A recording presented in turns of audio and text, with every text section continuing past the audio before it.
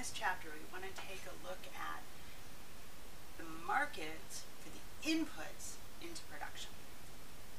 When we started out talking about firms, we said kind of nonchalantly that firms had to make some choices and then live with them. One of the choices that they have to make has to do with how many machines, how much capital they're going to use at any point in time. We want to take a look at how the demand for capital is determined. We also want to take a look at how the demand for labor can be described for the market as a whole. So we talked about how firms, in earlier chapters, we talked about how firms would choose a quantity of output to produce.